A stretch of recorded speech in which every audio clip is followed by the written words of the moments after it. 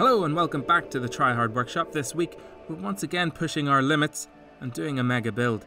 That means a whole battle board in 2 videos with as many interesting terrain dynamics as we can fit in.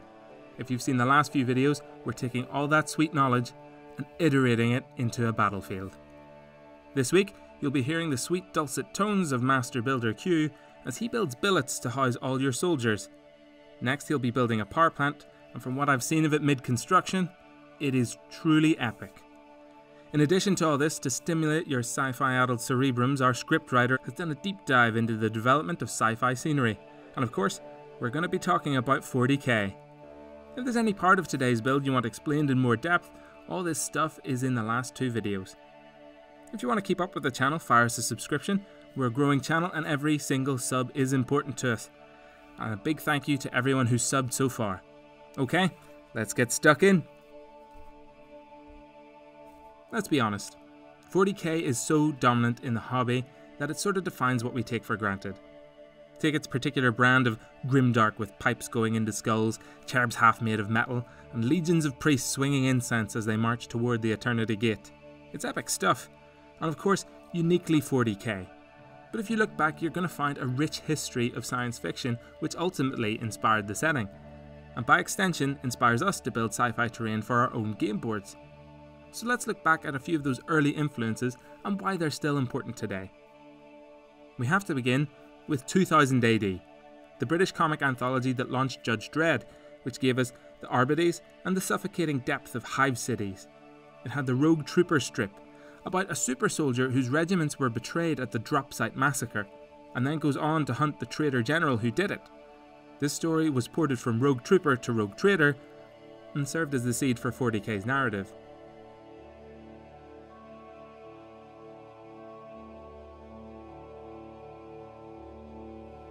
Next we have some core concepts coming from cinema. First is Industrial Light & Magic's work on 1977's Star Wars. They pioneered the greebling technique, which we've talked about at length in our last video. But for 40k, it was this greebling concept that gave rise to the hyper-dynamic, multi-layered degradation of hive worlds. Think about any terrain from Necromunda and you're essentially there. Of course, Star Wars is much brighter than 40k, so where did that darkness come from?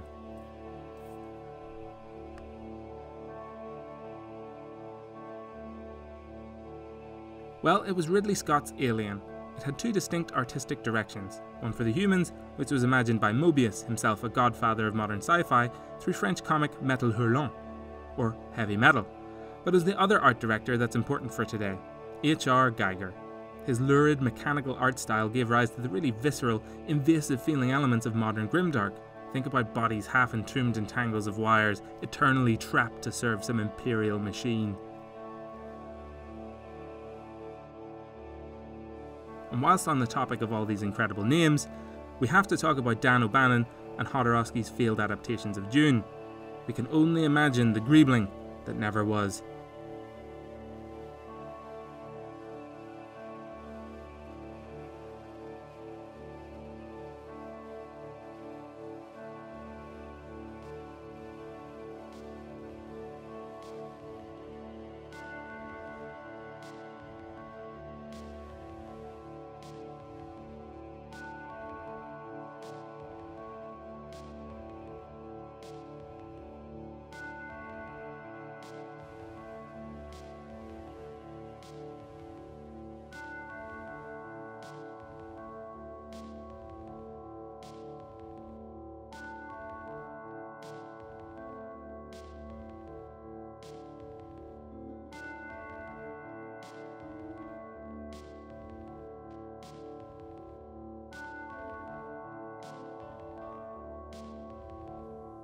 Alright, so we've established 2000 AD, Star Wars, and Alien as a really solid starting point.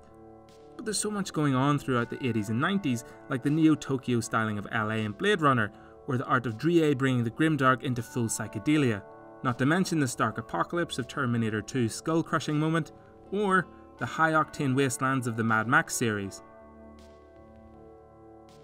Really, I think the important bit with Mad Max is, the shirtless sax man who plays in Tina Turner's band. He's the real star, and he's what really makes an apocalypse. That's why he turns up in Lost Boys. He's the real hero.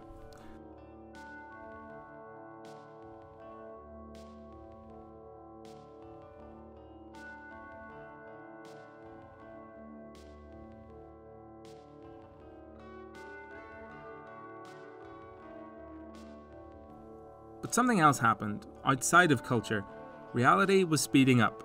The internet, modern space exploration, 3D printed mass industry, drone warfare.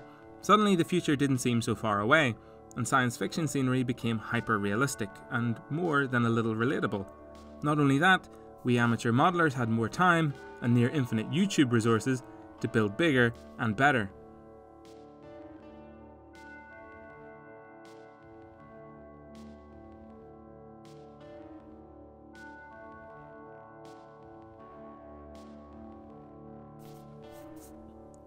Just to wrap up our point on inspirations, let's talk about where we're from.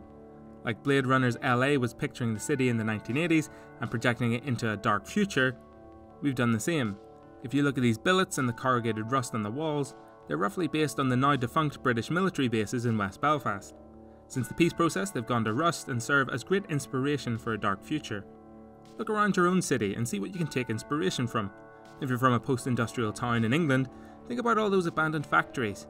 If you're from the Cascadian forests of Washington, what signs of civilization will still be around long after humanity is gone?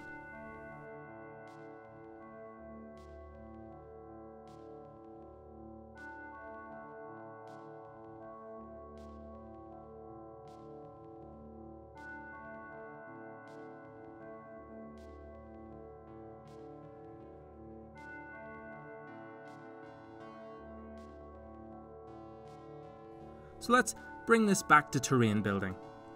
40k is a lot of our inspiration, but realistically, science fiction is limitless. So have a good think about what inspires you.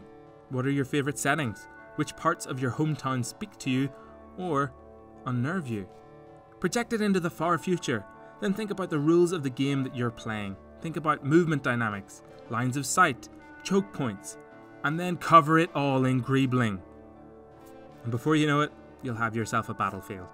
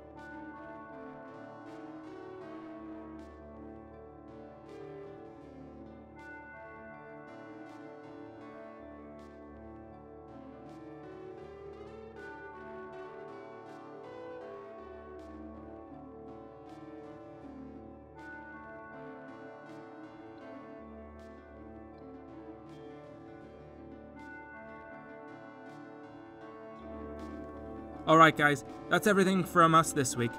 We've got the foundations of our compound, and next week we're building that power plant and constructing everything, then bringing the war to the workshop.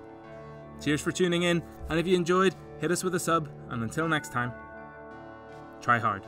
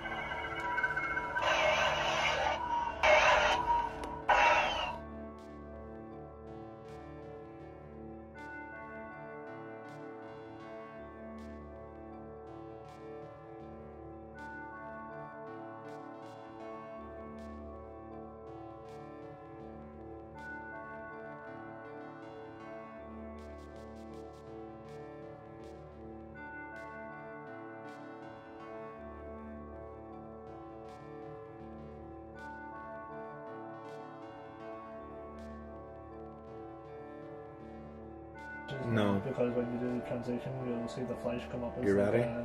As an echo. Oh!